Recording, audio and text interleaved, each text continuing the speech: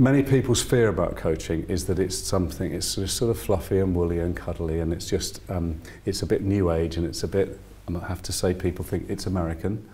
And they fear that they relinquish control. Yet coaching comes from two areas, performance coaching in business and industry, athlete-centred coaching in sport, where results are more paramount than they are even here. You know, if you don't make more money in business, you don't carry on doing what you're doing. Or if you do, you fail and you go bankrupt or whatever. If you don't win more matches or have more success on the sports field, you don't carry on coaching the way you are, otherwise you get sacked.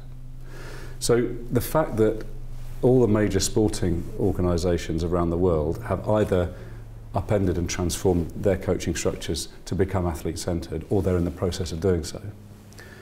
The fact that most, I would say, really successful organisations in business and industry are using coaching in some way, that ought to tell people enough about the results, the potential for improvement of results that exists with coaching.